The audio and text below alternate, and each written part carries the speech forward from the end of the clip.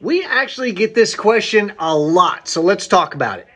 For those who don't know, the whammy bar on a guitar attaches to this floating bridge. And I don't happen to have the bar with me, but when you push the bar, the bridge moves and it changes the pitch of the strings. The way you play a guitar, your hand never moves too far from the whammy bar, so you can grab it and use it pretty much any time. With a violin, my right hand could be here, but it could also be here, so I wouldn't necessarily always be able to grab it. But because we're fretless and because we have a bow, we don't really need it.